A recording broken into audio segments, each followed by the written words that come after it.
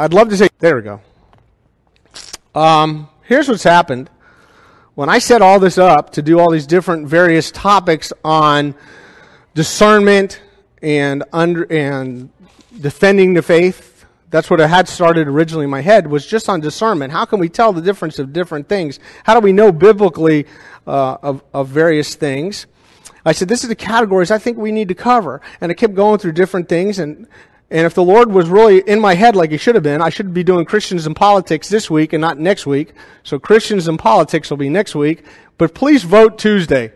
That's our, we should be informed voters, but we'll deal with that next week, Christian and politics. I said, I'm going to do Christian music. That's how I titled it, Christian music. But how do you define Christian music? Is it music because a Christian listens to it? Is it music because Christians are into band? Is it music because of is it Christian music because of the content?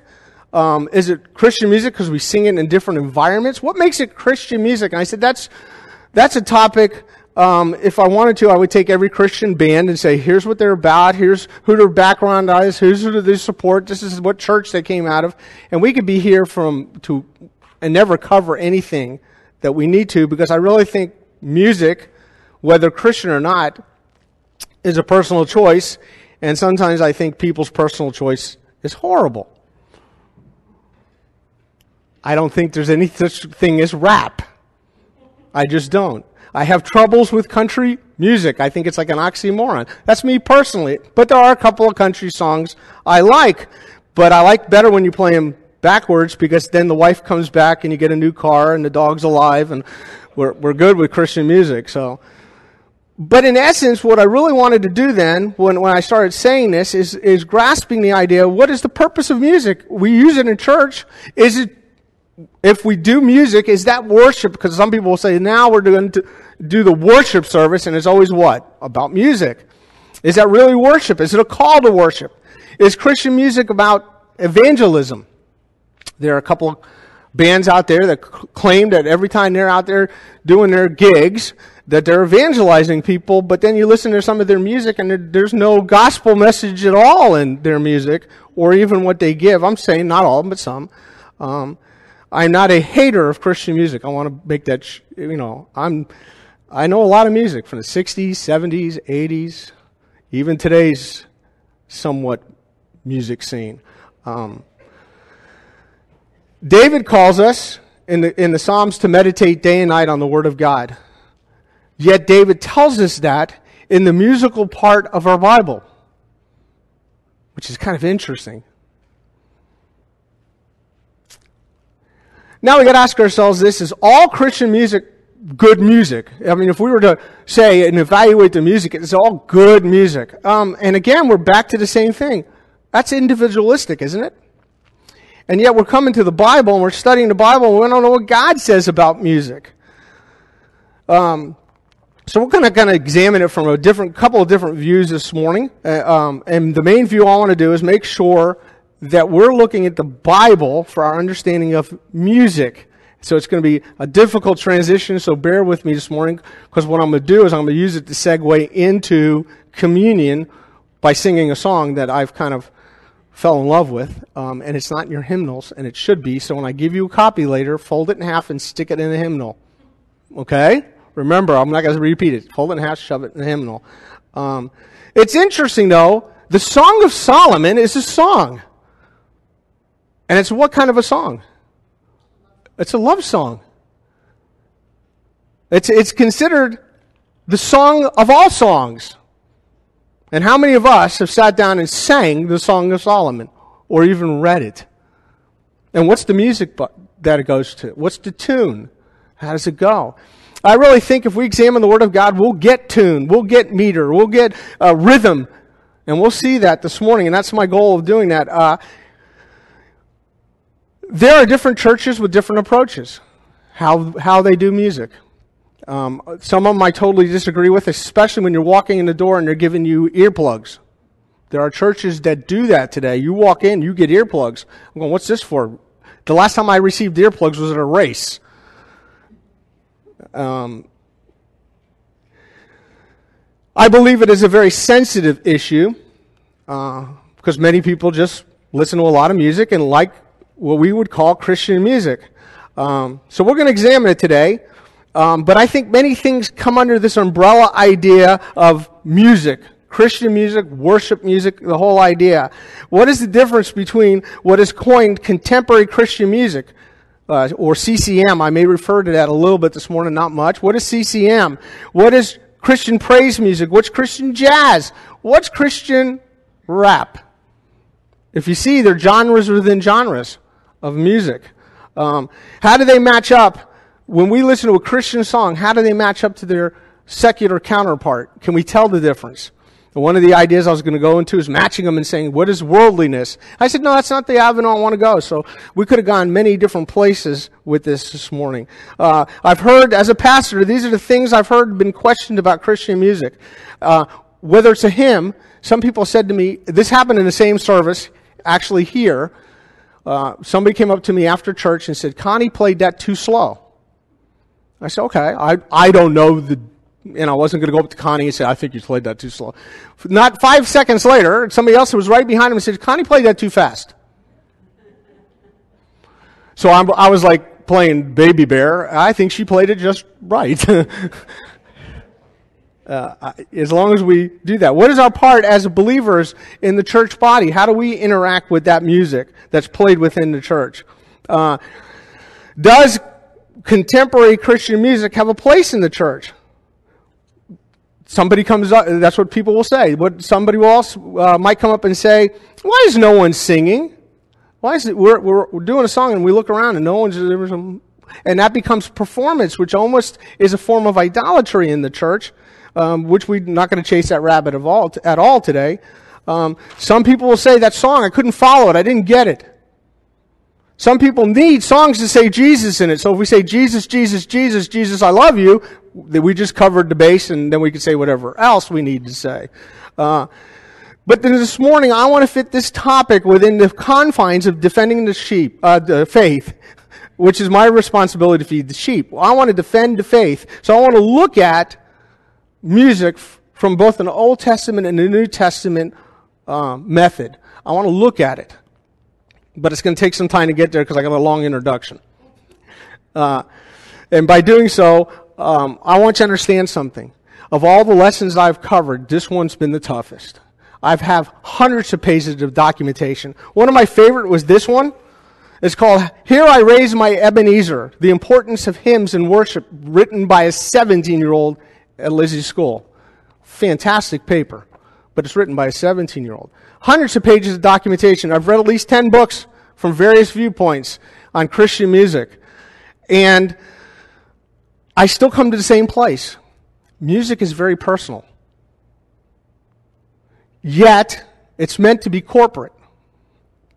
So we need to find the balance, how it equalizes that we all can participate in a form of music, yet it may not be our personal preference. My music or your music can't become the other person's music. I can't force my opinion on you. If I had my choice, we'd have jazz going on all the time because I think it's the purest form of music, and that's my opinion, and I'm sticking to it. Some people will say some of the older hymns, that's hollow grounds. Don't get rid of the older hymns. We've got to sing the older hymns.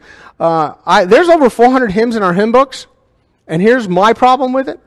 How many of you have any of them memorized? Yet, most of us, and I'm looking at me mostly, I can tell you the songs of the 60s and 70s and probably sing along to a lot of them. So today we find this lesson is going to be somewhat corrective for all of us. We need it. We all need it. Some may find this lesson warranted. It's about time you said something about music. I want it to be more than anything, though, thought-provoking. I want us to think biblically about this. Some may even find this message irritating.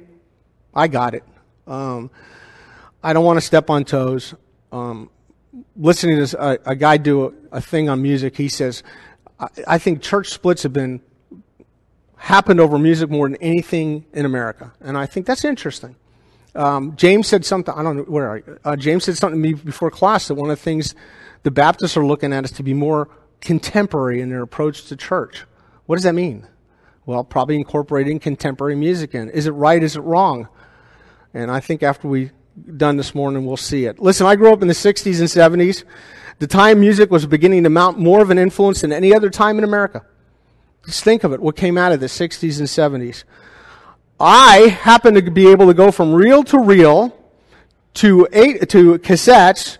No, let's see, reel to reel, 8 tracks, cassettes, Walkmans, CDs, DVDs, MP3s. I've been through them all. So we can find various ways to look at music.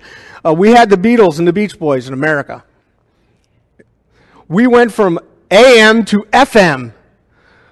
From FM to one speaker in a car to 4 speakers to 6 speakers, and now they got these blasters in the back that everybody's hearing their music. They're going deaf. What I remember is a song would come on, and everybody in the halls of school was singing it. You remember those times? We had bands named for cities: Boston, Chicago, the Miami Sound Machine. We had bands named for states, even Kansas and Alabama. There was Bread all the way to Motley Crue. Churches were also picking up on this trend.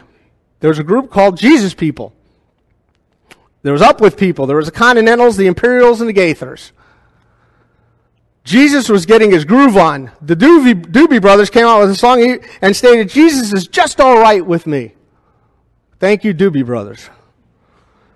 Because DC Talk picked up on it and remade it in 1992. And it was Jesus was just all right with DC Talk.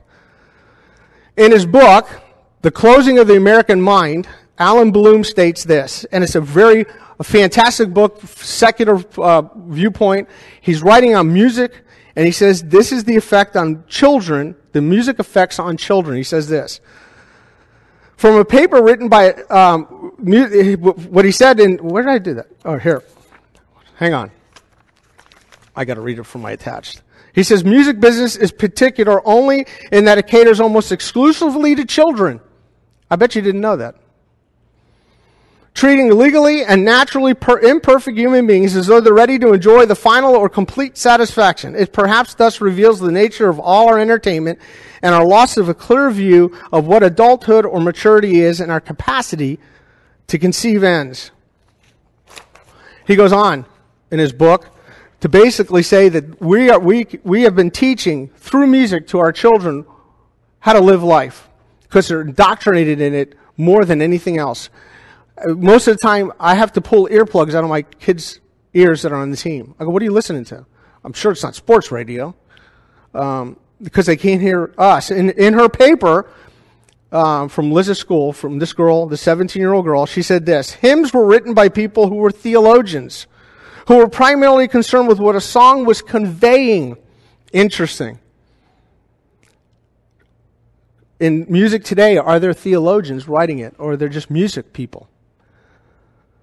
Melody was added because music is as a teaching device, brings people together, and was an efficient way to teach many people who were likely illiterate. And as a result, she goes on, the lyrics and the theology are the first priority of a song, not the music.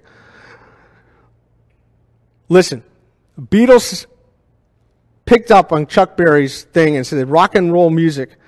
Just can't hear some of Just let me hear some of that rock and roll music. Any old way you choose it. It's got a backbeat, you can't lose it. Any old time you use it, it's got to be rock and roll music. And legends were born.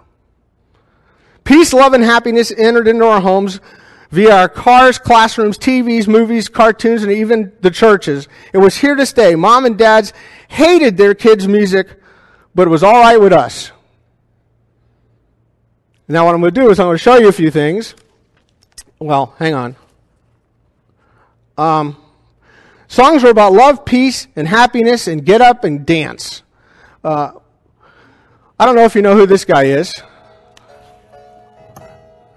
but I'm sure you could recognize the sound.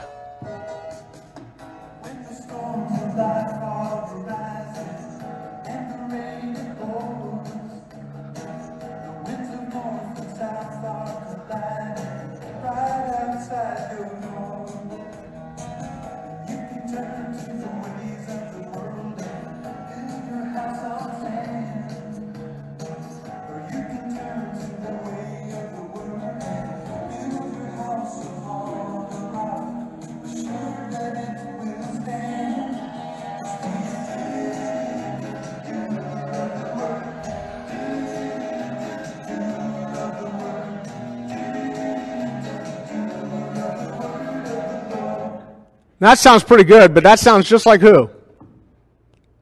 Nobody? You failed. That's America.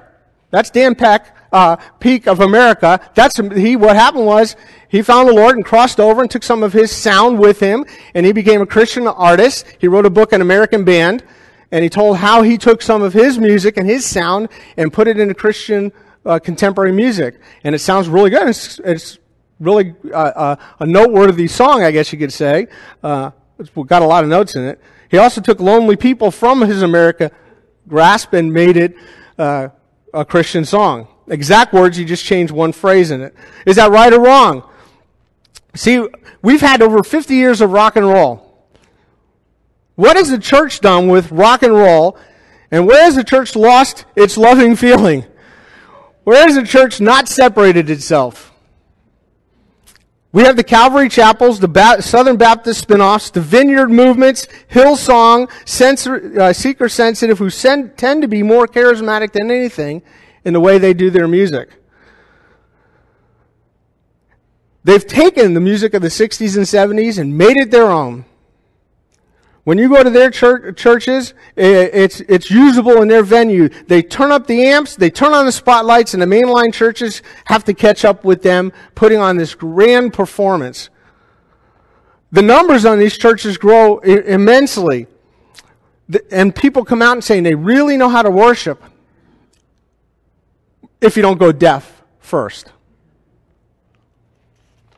They believe they use music to evangelize, to get the youth. Actually, most of this came with finding a way to focus on youth and having a youth come in, and we'll get you a band, and we'll make you all happy by having a good time within that concert feel. They feel if we get the kids, we'll get their parents. So in order to do that, they dumb down their services.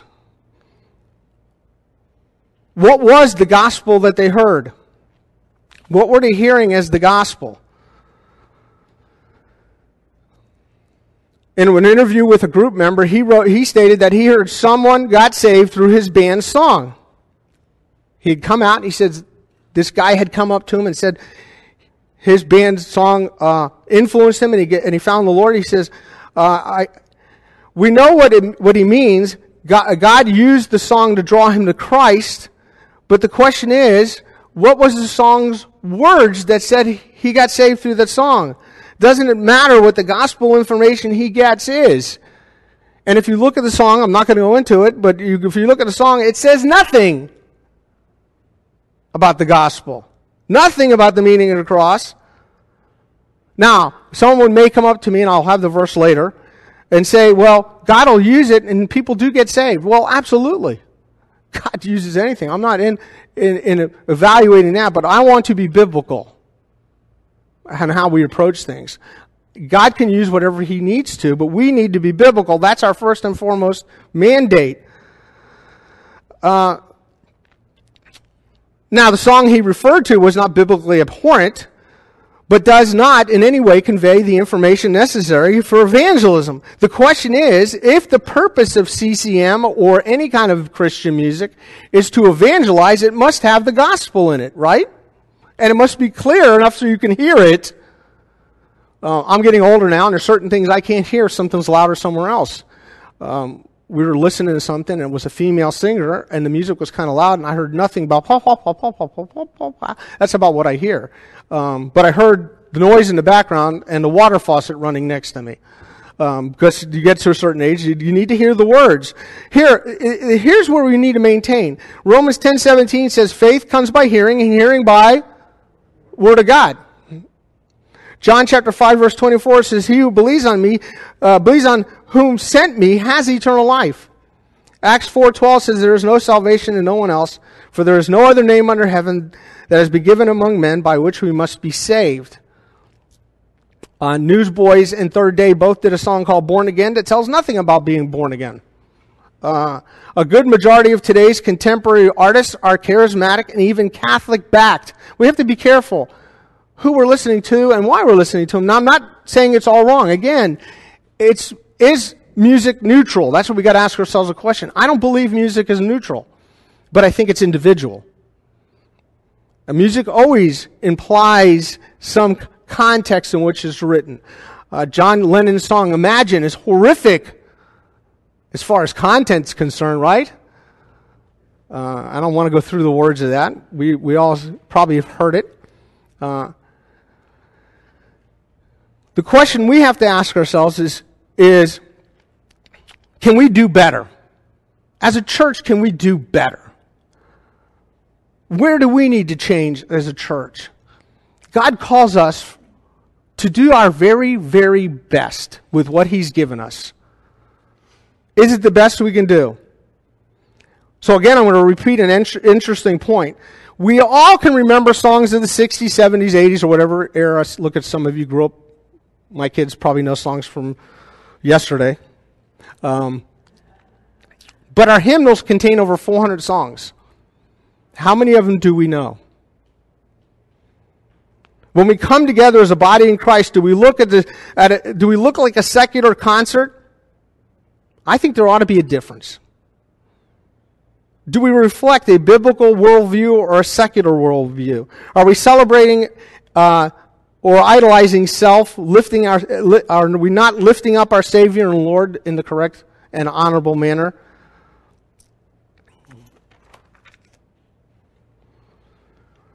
And what I'm saying, and I'm not trying to belittle it, but we just listen to Doer of the Word, and I can't, in my head, separate America from that song.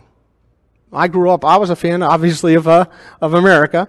Was one of my favorite groups, and I think I know every song on all their albums, I think. Do not get me singing them.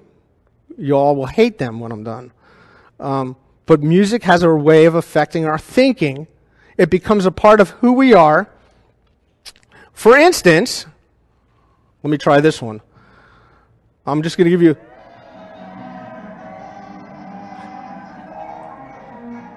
This is very interesting because I grew up with tunes, right? Listen to what they say.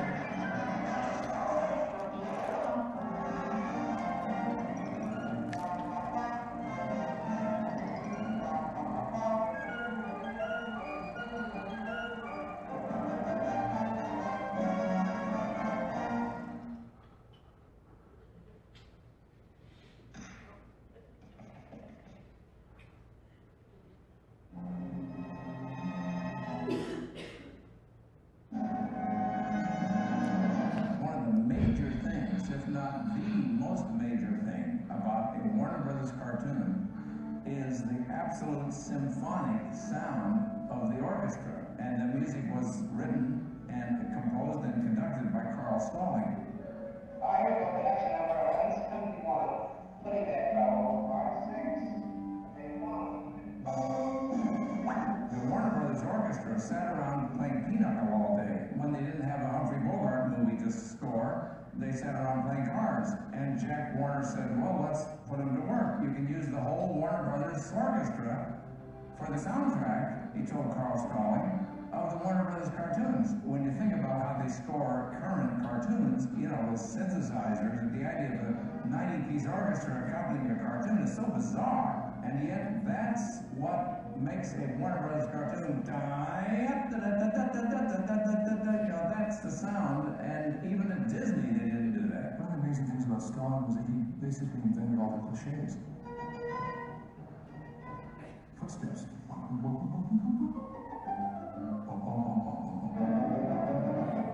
piano ensemble was the composer was as prolific. Somebody like Carl Stalling probably wrote 500 or 600 scores and really believed that he has a voice for the Looney Tunes.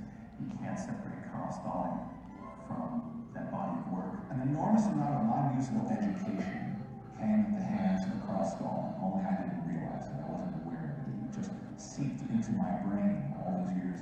I was watching the Warner's cartoons day after day after day. I learned Liszt's Second Hungarian Rhapsody because of the Warner Brothers cartoons that used it so often. Famously, when Fritz Friedel had a building, a skyscraper built to it in Rhapsody of Brilliance. He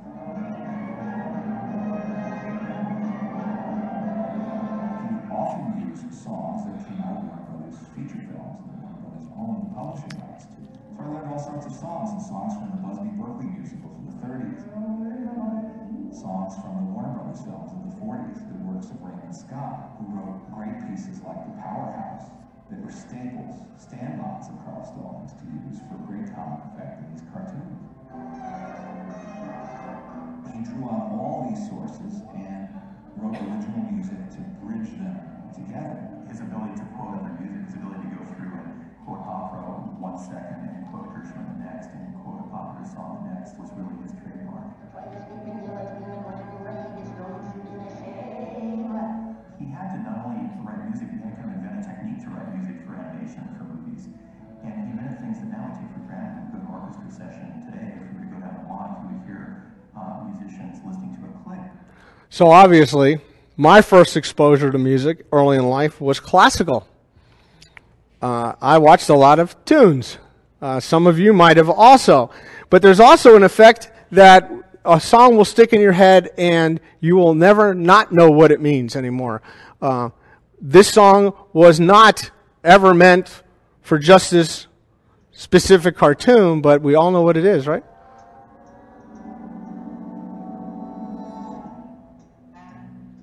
How do you not know what that is?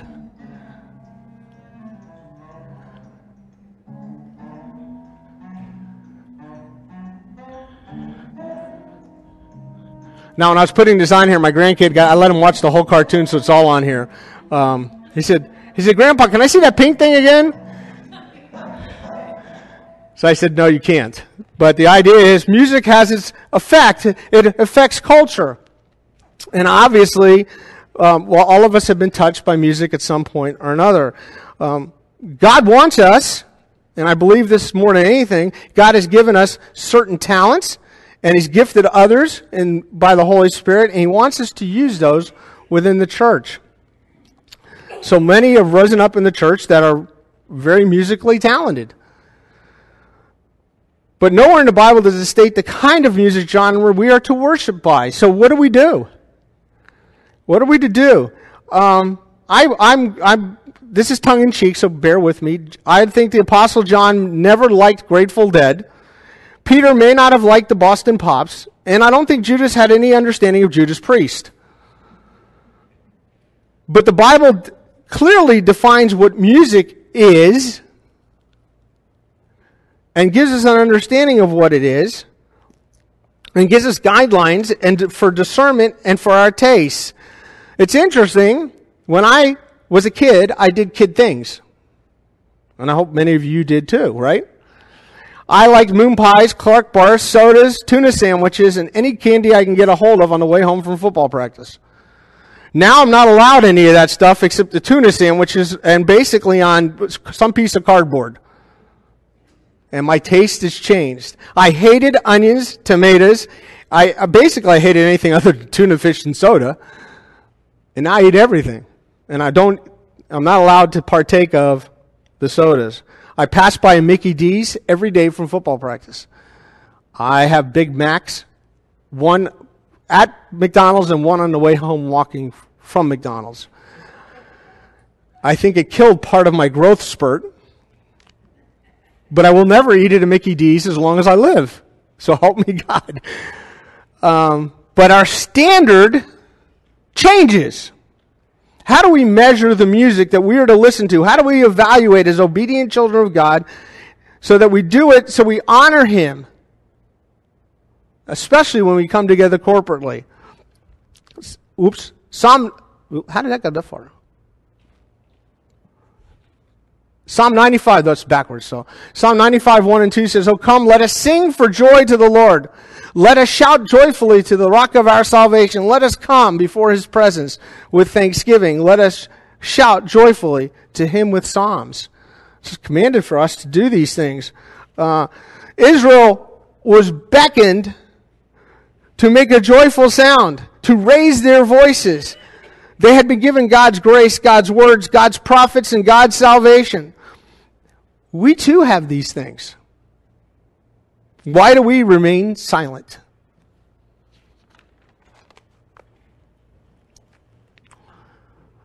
Now, we've started this series, and I want to bring us back to where we're at.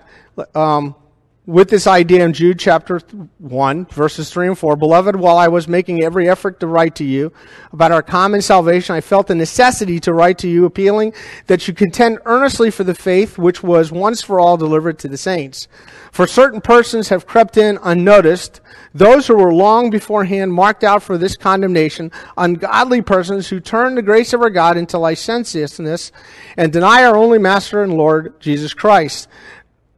I turn our thoughts over to 2 Peter 1:3, where it says, we've been granted, His divine power has granted us all things to pertain to life and godliness through the knowledge of Him who called us to His own glory and excellence. So we have everything that we need to live out the Christian life and being enabled to defend it.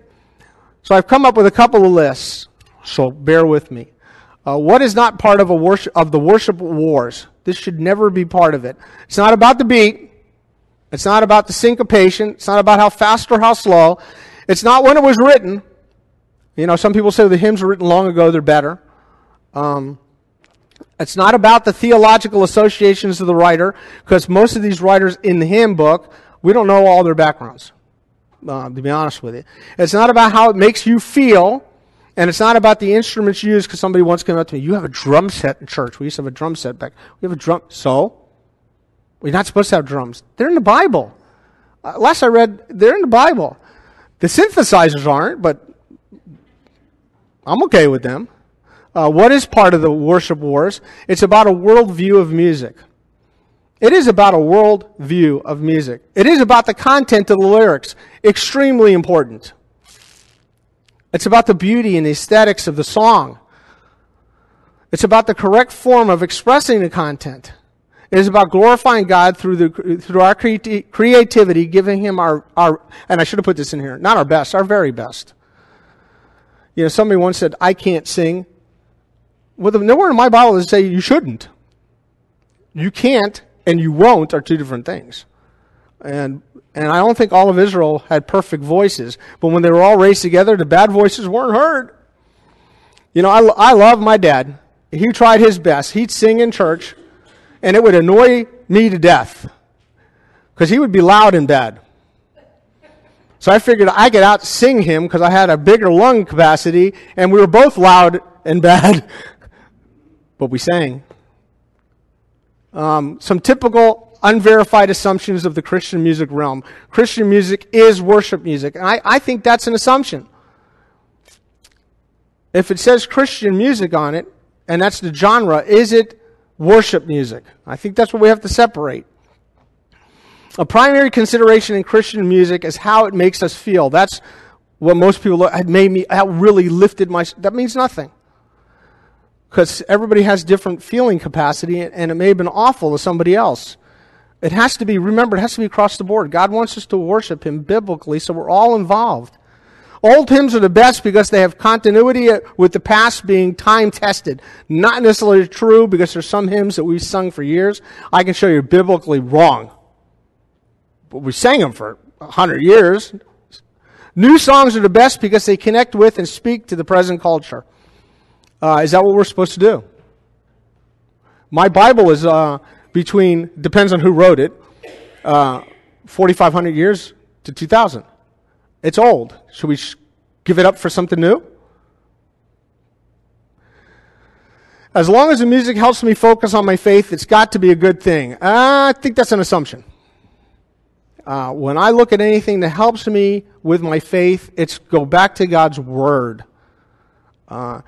If you say anything, now understand something. Something can enable you and help you along the way, but I think that's an assumption. Does the Word of God then give us a framework for establishing standards of excellence? That's what we got to ask ourselves. Because what we want to do is look at this from a biblical standpoint. It says, for you have been bought with a price, therefore glorify God in your body. God gives us a framework to do it in. That means with who we are, God can use it. And we can lift up our voices together and praise Him. And we'll look at that too. So what makes music Christian? Yeah, that's a tough question, isn't it?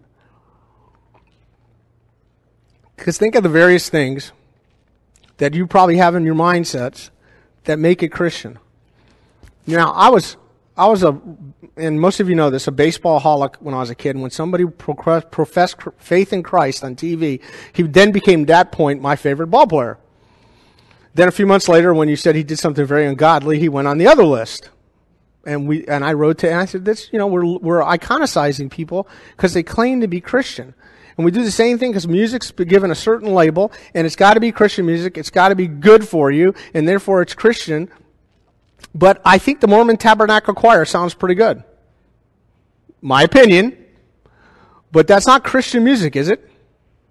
Well, they sing the hymns of the faith. Yeah, and then it becomes, but then you got to ask yourselves, they're singing it. How do we, it's a really tough conundrum, isn't it?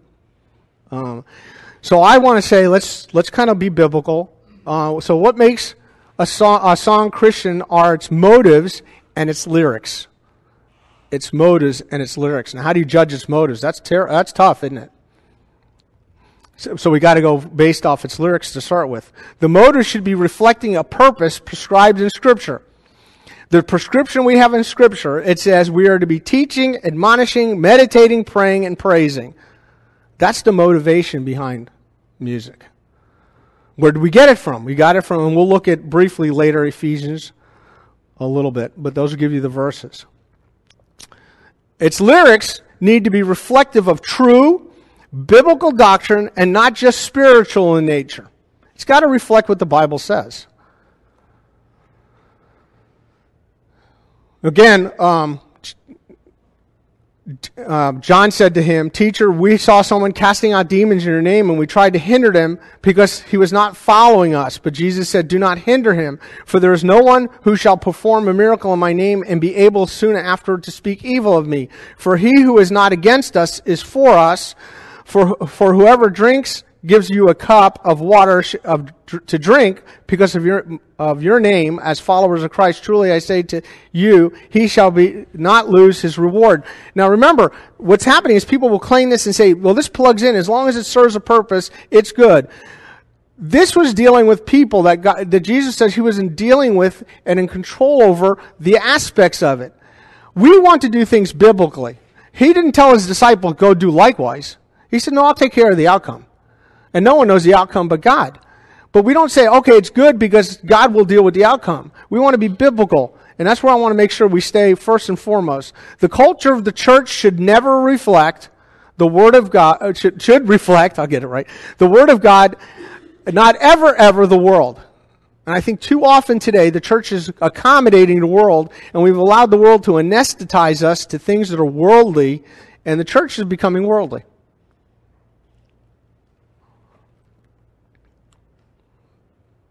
The Word of God does give us a framework for establishing excellence. We have been, wow, that's really good.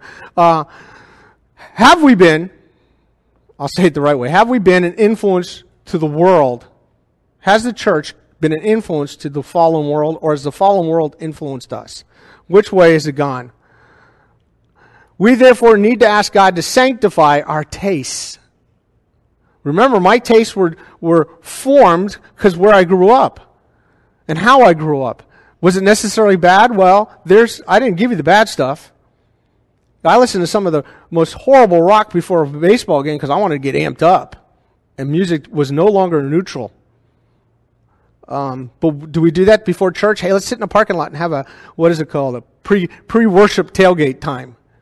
And listen to some real music and get us in here so that we're just all amped up to play. We got to be careful. So what's the guidelines? And here's where I want to go this morning, and I think this is the important part of this. What's the biblical guideline for music? And we're going to have to change our thinking for a little bit and look at it biblically, because in the Old Testament, we've been given some very interesting things. It's always lyrics first, melody last. Know how I know this? I have 150 Psalms and the book of Song of Solomon, and there is no musical score in any of it. And they're all songs. And there's many more. But they're all songs. Even Paul wrote a song. There's no music to it. It does not give us the right to plug in any kind of music. And I'll show you in a minute how it's set up. But here's the interesting thing. CCM, and I'm picking on them, I know that. On a whole, CCM is really pop music that attempts to satisfy the musical and lyrical needs of its original community while reaching outward to its new listeners. And what I'm basically saying, and what's come out of one of the books I read, is very important. They have to keep consumers what? Consuming. The happy means you're buying their product. They're in business. And in order to do that, sometimes they got to reach the world. And you say, well, that's good because Christian music's going out to people that will listen to it and they'll get the message. But if you listen to the message, it's not always there. YouTube, I can't think of his Bono. He's a Christian. He claims to be. He's even told people his testimony. I've heard it. And the people are having problems what to do with YouTube. Are they Christian? Are they rock? Where do they fall into? But we know what they are, right? But he has a really good song called, I think it's called 40. You ever heard it? Psalm 40. He wrote the song 40. And I'm not promoting it. I'm just saying there are songs out there that are sold to get people in. I don't know if you've ever heard, but Alice Cooper claims to be a Christian. I don't know. But he obviously fits in one class. And then you got Christian bands that claim to be Christian, and some of them are Catholic, some of them are not. I'm not going to go into that, but here's the neat thing. And I think this is why God gave to Israel a divinely inspired hymn book, which is doctrinally perfect. So I don't have to go to Christian music or Christian music leaders or people that are claiming to give out the gospel, whatever, in their music. I want to go to where God had a hymn book put up and says, here's a hymn book for Israel. Learn it. Grasp it. So when Israel sang, when Israel joyfully cried out to God, they were expressing truth. We know this. Why? Because God gave us 150 Psalms. Now kind of compare yourself. Again, how many of the Psalms do you know? A friend of mine, well, it wasn't really a friend. He played on a different high school baseball team, but we became friends later. And he said, I'm memorizing the Psalms. I go, why would you memorize the Psalms? And it hit me right here when he said this. He goes, so I can lift up God all the time. I said, oh, no, I'm convicted. Because that's what the Psalms are doing. It's lifting and glorifying God all the time.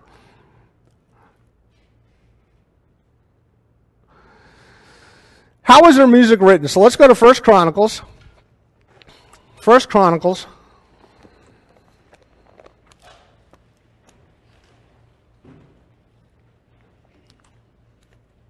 Some of you are saying, about time you got in the Bible. 1 Chronicles chapter 16.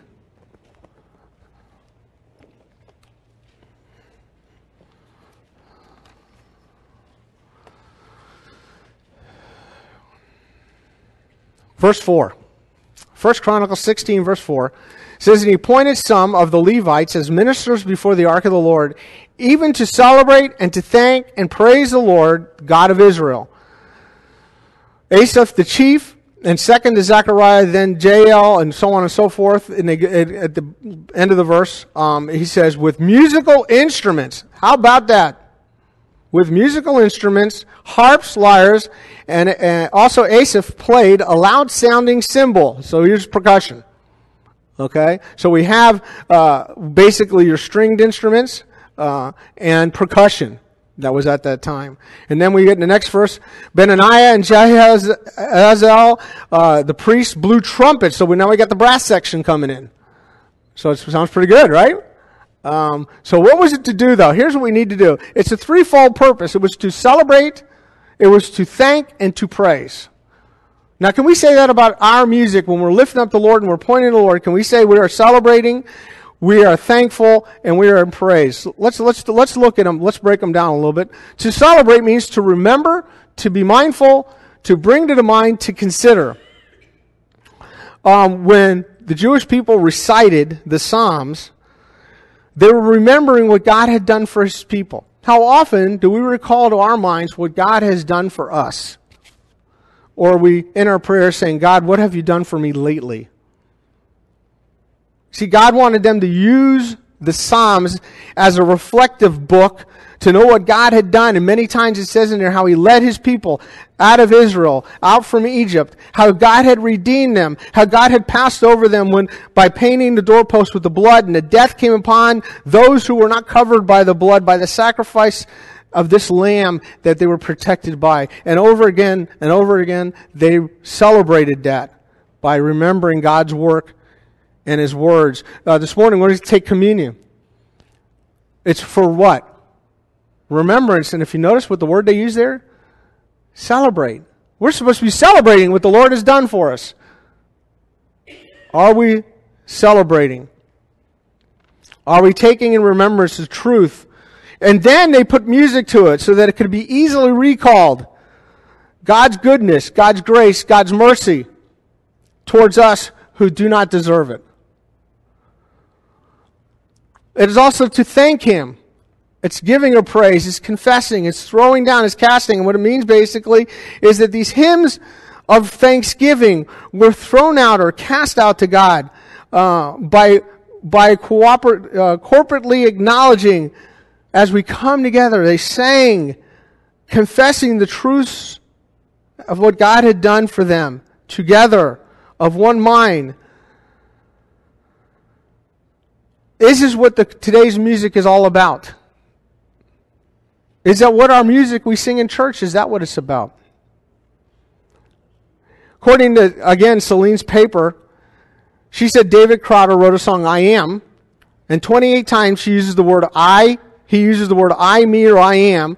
2 verses, 1 bridge, 6 repetitions of the choruses, and never once talks about the Lord. He always talks about himself. Yet how firm a foundation says, ye are saints of the Lord, is laid for you the faith in his excellent word. What more can he say than to you he has said, to you who for refuge to Jesus have fled, fear not, I am with thee. Oh, be not dismayed, for I am thy God, and will still give thee aid. I'll strengthen thee, help thee, and cause thee to stand. Uphold to my righteousness, omnipotent hand, lifting up who God is.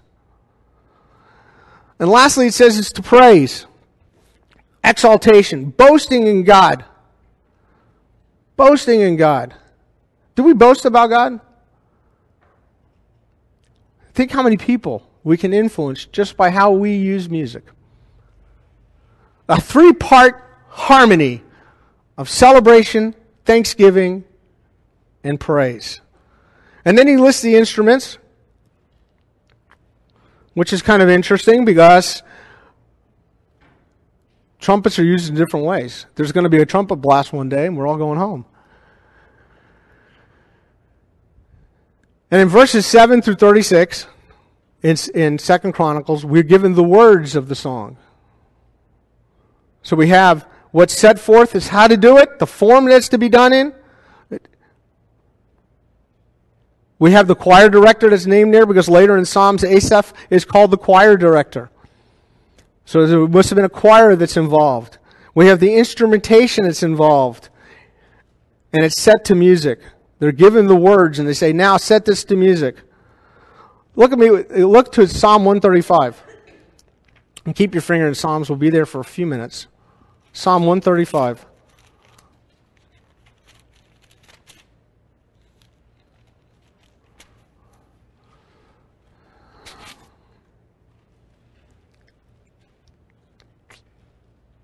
It says, praise the Lord. Praise the name of the Lord. Praise him, O ye servants of the Lord. It's an interesting thing. It's telling us what to do. It didn't tell us to do it. In other words, when you say praise the Lord, you haven't praised the Lord yet. The word praise the Lord basically comes from 2 words. Hallelujah. Hallelujah. It's in the imperative form. That means we're commanded to praise the Lord. And since it's in a PL stem, it means intensely praise the Lord. I don't know when the last time any of us sang intensely to the Lord. Lifted up our voices together in celebration, in thanksgiving, and in praise to the Lord. He's commanding you to do it with vigor, with intensity, with excitement.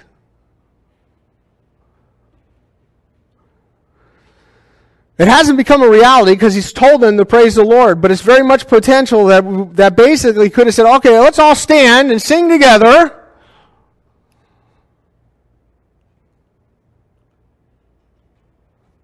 Its form is interesting because all Psalms have a form. It's a call to praise and a cause for praise.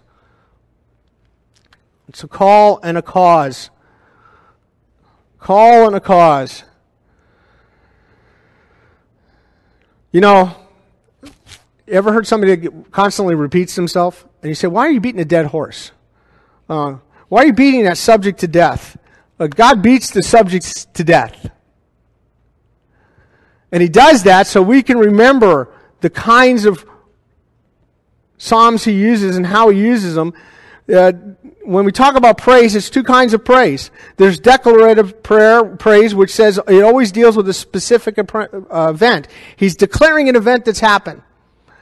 Then there's descriptive. He's also dealing with a doctrinal concept that comes out of that event, describing what God has done. How many times we said it in the last couple of weeks on Wednesday night, God is the Creator God. How often have we lifted up our voices to the Creator God? And it comes out of the thoughts of Psalms. Psalms is poetry. It's meant to be poetic. In the original Hebrew, it is rhythm, not rhyme. We think of poetry as rhyme, but it's rhythm. So if you want to know how the rhythm of a song goes and how you can set the rhythm, read the psalm as it's written. So as we look at poetry, normally to us it's rhyme. Rhyme plus a beat. Hebrew poetry is the rhythm that gives you the beat. Isn't that good? Isn't that kind of cool? So you say, well, what should that song sound like? Well, read it. Read it. We have to read it with these thoughts in mind now that I have up here. It's synonymous parallelism, antithetical parallelism, and synthetical parallelism. What that basically tells us is how God's expressing his thoughts. Synonymous, he'll repeat himself, the same thoughts, thought after thought, with different words.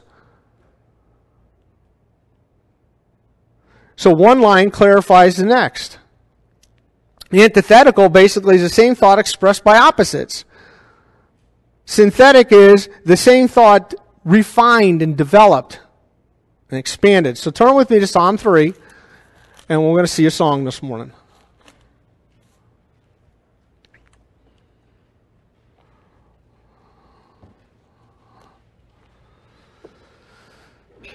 Bless you.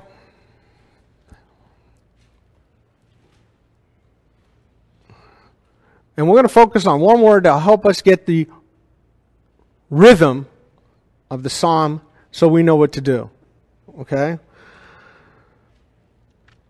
If you see that little word at the end of verse 2, the end of verse 4, the end of verse 8, so we know where the stanzas are, right? It's the word Selah, and the word Selah means to lift up. It's a musical notation.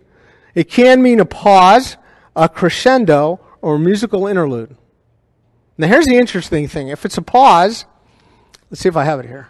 If it's a pause, it wants you to stop and think. So he'll say the first two verses. So let's look at the first two verses, and he'll say, stop and think.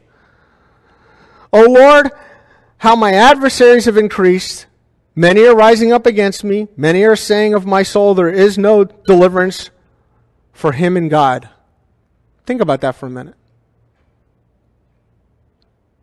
Take time to think about that. Or it could be a crescendo. I don't think it is here, but it's basically lyrics. Let's see if I have that word. Yeah, crescendo. Lyrics increase in profoundness. Music grows with it. So you get that intensity of the music growing. Go from pianissimo, very soft, to forte. Start building on it. Is that the right words? I think so, right? Yes. Then it could also be a musical interlude where the theme of the music throughout is played. Now kind of get this. How many of you guys have watched something and you hear the theme constantly played throughout? I'm going to give you one that'll hit everybody, hopefully, in this room. Star Wars. Do you hear the theme to Star Wars almost like all the time? Every little bit, oh, there it is again. I think some of the Bond movies do that too. There's a theme again. What's going to happen? That's what you got to see. You got to hear that this theme is being played throughout in this musical interlude. He wants you to remember what's going on. Remember the theme. What's the theme here? What develops the theme? His enemies have increased. What are you going to do about it? So in verse 3 it says, "But thou, O Lord," you started, "but thou." It's a difference. You can see the music growing. "But thou, O Lord, art my shield about me, my glory." So it's all pointed to him, right? He told what's going on in his life, what the incident is in his life, and now the music starts to grow, maybe. After thinking a little bit, it's growing, and he says, but thou, O Lord, art my shield about me, my glory, and the one who lifts my head. I was crying to the Lord with my voice, and he answered me from the holy mountain. And then it comes on again, Selah. Think about it. Is the music going to grow? What's going to happen here? Is the theme running through your head? Are you thinking about what's happening that's going on around you? I lay down and slept. So you can see that the music's gone back down a little bit, right? See how it's developing within the context? Let's get a New Testament perspective real quick. A New Testament perspective basically comes from Ephesians chapter 5. Just give me 2 more minutes on this and we're going to do something together. Ephesians chapter 5.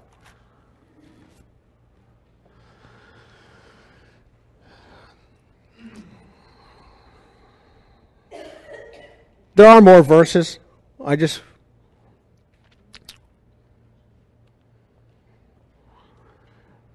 have gone to Colossians 3:16, which is a parallel.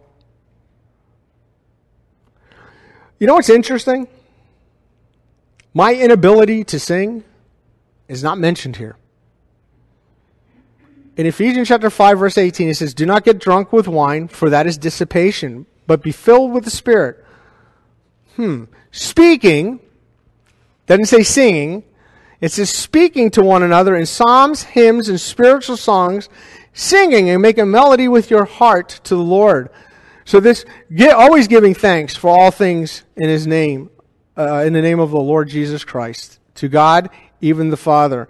So here's what's happening is within the individual, God wants to individually have us to be ignited by the Spirit, to use His verbiage, to come back at Him, to lift up our voices. Now here's a really great thing that God does in a church. He's given a church a blessing of beautiful voices mixed in with not so good voices. But He wants us all to be involved.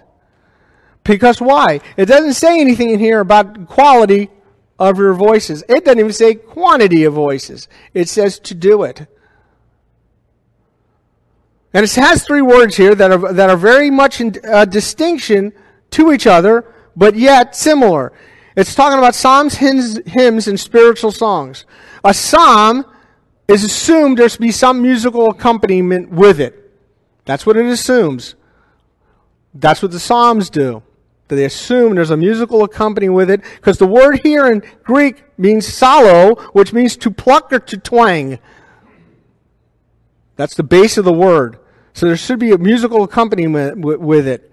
And obviously, hymns always focus on who and what God has done. That's what a hymn does. It's all about Him. Makes it easy to remember. Spiritual songs mean songs that are characterized by the Spirit. Songs that are characterized by the Spirit are songs that come out of the Word of God. He's influenced the Word of God. Does music teach? Absolutely, because we're warned this. He's saying, take care to what we listen to. By your standard of measure, it will be measured to you, and more shall be given you besides. So we need to take care of what we listen to. I'm going to read one more thing. I'm going to give you some conclusions, so bear with me because we're going to take communion. We're doing okay with time. If someone's got a ball game to be at, we'll be all right. Most people went on vacation today, if you didn't look around. So, Bloom, I'm going to close with a statement. One of the closing parts will be from Bloom's American Mind, Closing the American Mind. The issue here is its effect on education, and he's talking about music. The issue here is the effect on education. I believe it ruins the imagination of young people and makes it very difficult for them to have a passionate relationship to the art and thought that they are substance of liberal education. the first sensuous experiences and decisive in determining the taste for the whole life. And they are the link between the animal and the spiritual in us. Rock music encourages passions and provides models that have no relation to any life the young people who go to universities can possibly lead, or to the kinds of admiration encouraged by liberal studies. Without the cooperation of the sediments, anything other than a technical education is a dead letter. But as long as they have the Walkman on, and this is, you could tell when that was written, as long as they have the Walkman on, they cannot hear what great tradition has to say. And after its prolonged use, when they take it off, they find out they are deaf. And I think that's interesting because that guy is not a believer. And he's saying they have so deafened themselves they cannot, by this music, they cannot be what God is, what in my lingo, what God has wanted them to be. In Acts chapter 4, they said this. It says they sang together. A Paul and Silas duet. Wonder what that would have sounded like. You say, oh, that must have been glorious. I don't know. Here's conclusion, though. And there's probably many more points. But music in church should be about God. It should be theocentric. Is it about God? Is the music about God? Does it lift up man or does it lift up God? Music should have all participating, the best we can produce. And some people say, oh, I don't get that song. I'm not singing it. Really? Really? One thing I have been convicted of is I got to be more involved with choosing some of the music here. And that's what we're going to do. We're going to work together on that. Music should have all participating, the best we can produce. Music is about the lyrical content primarily. It doesn't say we can't have accompaniment. Music is a result of thinking. How many of you have thought of that? Some people will say, well, I listen to music so I can think. No, you're not. No, you're not. That's an aberration. Now, I sometimes have things in the background to help me concentrate, but it's not usually music. Not that it's a bad thing. I just don't have, not who I am. Music is to engrave within man God's thoughts, who and what he is, searing into our mind God's thinking. Music is not about perfect voices coming together, listen, but about voices raised together about the perfect one. Now we're going to try something different here, and don't do that. We're going to do something really different. I'm going to hand out something, so I need Fletcher, if you don't mind coming, and I need someone else. Let's pick on somebody. Yeah, go ahead. Yeah, both of you. The newlyweds. Just hand them out. Now, you're getting this, and I am going to repeat myself. When we're done, fold it. And put it in your hymn books.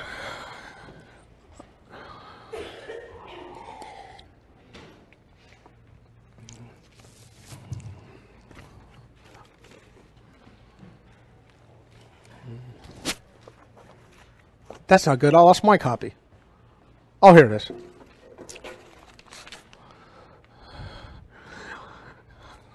I want to what happened? You didn't get one?